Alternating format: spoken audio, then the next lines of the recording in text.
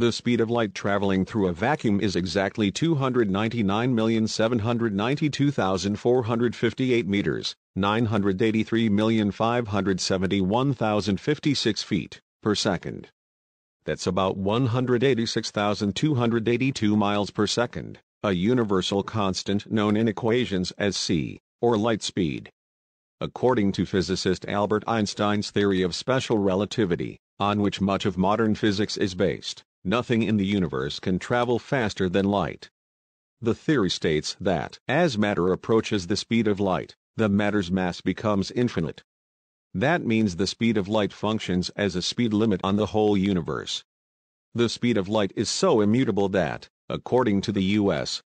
National Institute of Standards and Technology, it is used to define international standard measurements like the meter, and by extension, the mile, the foot and the inch. Through some crafty equations, it also helps define the kilogram and the temperature unit Kelvin. But despite the speed of light's reputation as a universal constant, scientists and science fiction writers alike spent time contemplating faster than light travel. So far no one's been able to demonstrate a real warp drive, but that hasn't slowed our collective hurtle toward new stories, new inventions and new realms of physics. A light year is the distance that light can travel in 1 year, about 6 trillion miles, 10 trillion kilometers. It's one way that astronomers and physicists measure immense distances across our universe. Light travels from the moon to our eyes in about 1 second, which means the moon is about 1 light second away.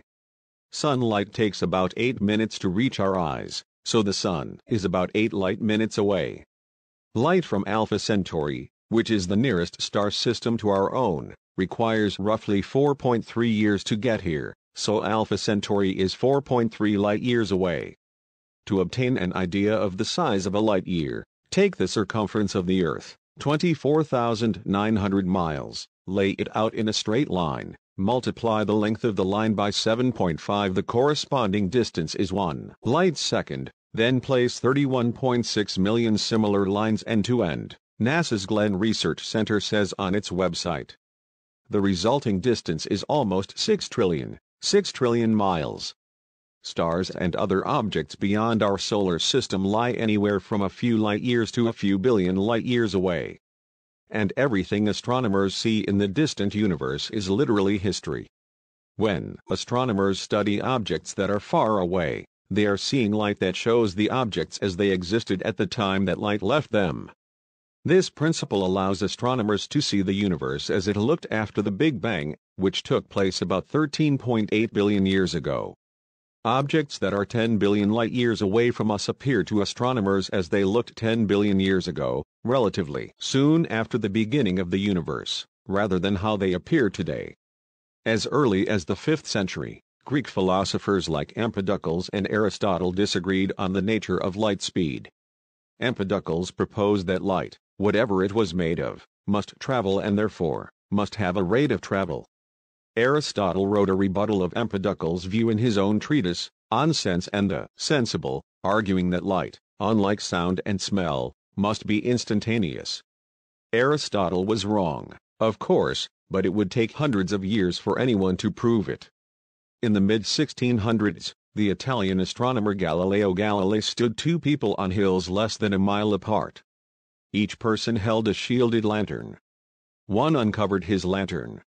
When the other person saw the flash, he uncovered his too. But Galileo's experimental distance wasn't far enough for his participants to record the speed of light. He could only conclude that light traveled at least 10 times faster than sound.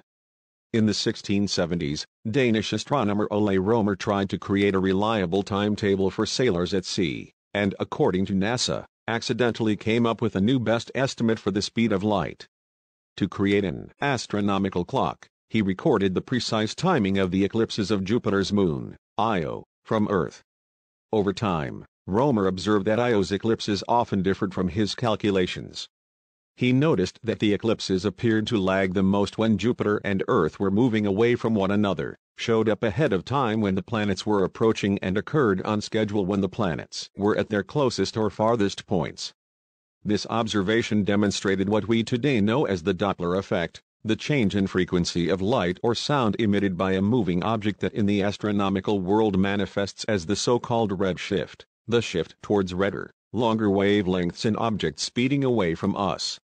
In a leap of intuition, Romer determined that light was taking measurable time to travel from Io to Earth. Romer used his observations to estimate the speed of light. Since the size of the solar system and Earth's orbit wasn't yet accurately known, argued a 1998 paper in the American Journal of Physics, he was a bit off. But at last, scientists had a number to work with. Romer's calculation put the speed of light at about 124,000 miles per second, 200,000 kilometers per second. In 1728, English physicist James Bradley based a new set of calculations on the change in the apparent position of stars caused by Earth's travels around the Sun. He estimated the speed of light at 185,000 miles per second, 301,000 kilometers per second, accurate to within about 1% of the real value, according to the American Physical Society. Two new attempts in the mid-1800s brought the problem back to Earth. French physicist Hippolyte Fizeau set a beam of light on a rapidly rotating toothed wheel, with a mirror set up 5 miles, 8 kilometers, away to reflect it back to its source. Varying the speed of the wheel allowed Fizeau to calculate how long it took for the light to travel out of the hole, to the adjacent mirror, and back through the gap. Another French physicist, Léon Foucault, used a rotating mirror rather than a wheel to perform essentially the same experiment. The two independent methods each came within about 1,000 miles per second, 1,609 kilometers per second, of the speed of light. Another scientist who tackled the speed of light mystery was Poland-born Albert A. Michelson, who grew up in California during the state's gold rush period, and honed his interest in physics while attending the U.S. Naval Academy, according to the University of Virginia.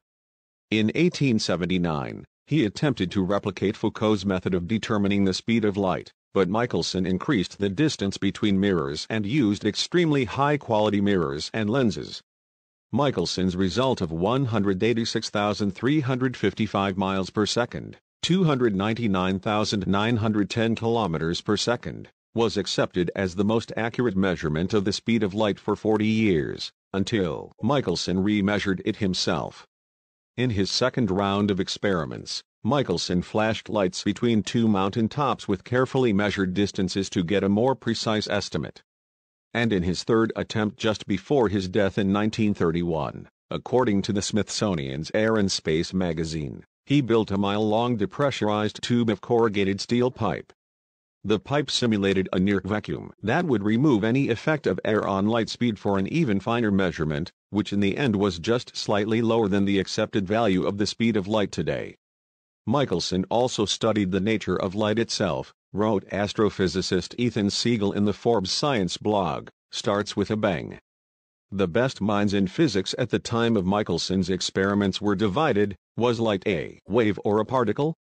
Michelson, along with his colleague Edward Morley, worked under the assumption that light moved as a wave, just like sound. And just as sound needs particles to move, Michelson and Morley and other physicists of the time reasoned, light must have some kind of medium to move through. This invisible, undetectable stuff was called the luminiferous ether, also known as ether. Though Michelson and Morley built a sophisticated interferometer, a very basic version of the instrument used today in LIGO facilities, Michelson could not find evidence of any kind of luminiferous ether whatsoever. Light, he determined, can and does travel through a vacuum. The experiment, and Michelson's body of work, was so revolutionary that he became the only person in history to have won a Nobel Prize for a very precise non-discovery of anything, Siegel wrote. The experiment itself may have been a complete failure, but what we learned from it was a greater boon to humanity and our understanding of the universe than any success would have been. Einstein's theory of special relativity unified energy, matter and the speed of light in a famous equation, EMC2. The equation describes the relationship between mass and energy. Small amounts of mass, m, contain, or are made up of, an inherently enormous amount of energy, E. That's what makes nuclear bombs so powerful, they're converting mass into blasts of energy. because energy is equal to mass times the speed of light squared. The speed of light serves as a conversion factor, explaining exactly how much energy must be within matter. And because the speed of light is such a huge number, even small amounts of mass must equate to vast quantities of energy. In order to accurately describe the universe, Einstein's elegant equation requires the speed of light to be an immutable constant. Einstein asserted that light moved through a vacuum, not any kind of luminiferous ether, and in such a way that it moved at the same speed no matter the speed of the observer. Think of it like this: observers sitting on a train could look at a train moving along a parallel track and think of its relative movement to themselves as zero. But observers moving nearly the speed of light would still perceive light as moving away from them at more than 670 million miles per hour. That's because moving really, really fast is one of the only confirmed methods of time travel. Time actually slows down for those observers who will age slower and perceive fewer moments than an observer moving slowly. In other words, Einstein proposed that the speed of light doesn't vary with the time or place that you measure it, or how fast you yourself are moving. Therefore, objects with mass cannot ever reach the speed of light. If an object ever did reach the speed of light, its mass would become infinite. And as a result, the energy required to move the object would also become infinite, an impossibility. That means if we base our understanding of physics on special relativity, which most modern physicists do, the speed of light is the immutable speed limit of our universe, the fastest that anything can travel. Although the speed of light is often referred to as the universe's speed limit, the universe actually expands even faster. The universe expands at a little more than 42 miles, 68 kilometers, per second for each megaparsec of distance from the observer. A megaparsec is 3.26 million light-years, a really long way. In other words, a galaxy 1 megaparsec away appears to be traveling away from the Milky Way at a speed of 42 miles per second, 68 kilometers per second, while a galaxy 2 megaparsecs away recedes at nearly 86 miles per second, 136 kilometers per second, and so on. At some point, at some obscene distance, the speed tips over the scales and exceeds the speed of light, all from the natural, regular expansion of space, Sutter explained. It seems like it should be illegal, doesn't it? Special relativity provides an absolute speed limit within the universe, according to Sutter, but Einstein's 1915 theory regarding general relativity allows different behavior when the physics you're examining are no longer local. A galaxy on the far side of the universe? That's the domain of general relativity, and general relativity says, who cares? That galaxy can have any speed it wants, as long as it stays way far away, and not up next to your face, Sutter wrote. Special relativity doesn't care about the speed, superluminal or otherwise, of a distant galaxy. And neither should you. Light in a vacuum is generally held to travel at an absolute speed, but light traveling through any material can be slowed down. The amount that a material slows down light is called its refractive index. Light bends when coming into contact with particles, which results in a decrease in speed. For example, light traveling through Earth's atmosphere moves almost as fast as light in a vacuum, slowing down by just 3/10,000ths of the speed of light. But light passing through a diamond slows to less than half its typical speed, PBS Nova reported. Even so, it travels through the gem at over 277 million miles per hour, almost 124,000 kilometers per second, enough to make a difference, but still incredibly fast. Light can be trapped, and even stopped, inside ultra-cold clouds of atoms, according to a 2001 study published in the journal Nature.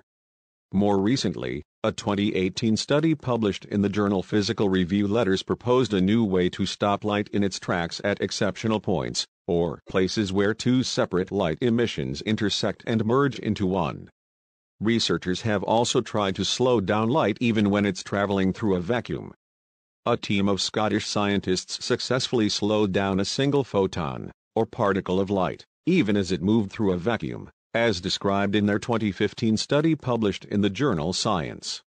In their measurements, the difference between the slowed photon and a regular photon was just a few millionths of a meter, but it demonstrated that light in a vacuum can be slower than the official speed of light. Science fiction loves the idea of warp speed. Faster-than-light travel makes countless sci-fi franchises possible, condensing the vast expanses of space and letting characters pop back and forth between star systems with ease. But while faster-than-light travel isn't guaranteed impossible, we'd need to harness some pretty exotic physics to make it work. Luckily for sci-fi enthusiasts and theoretical physicists alike, there are lots of avenues to explore. All we have to do is figure out how to not move ourselves, since special relativity would ensure we'd be long destroyed before we reached high enough speed, but instead, move the space around us. Easy, right? One proposed idea involves a spaceship that could fold a space-time bubble around itself. Sounds great, both in theory and in fiction. If Captain Kirk were constrained to move at the speed of our fastest rockets, it would take him 100,000 years just to get to the next star system, said Seth Shostak, an astronomer at the Search for Extraterrestrial Intelligence, SETI, Institute in Mountain View, California. So science fiction has long postulated a way to beat the speed of light barrier so the story can move a little more quickly. Without faster-than-light travel, any Star Trek, or Star Wars for that matter, would be impossible. If humanity is ever to reach the farthest, and constantly expanding, corners of our universe, it will be up to future physicists to boldly go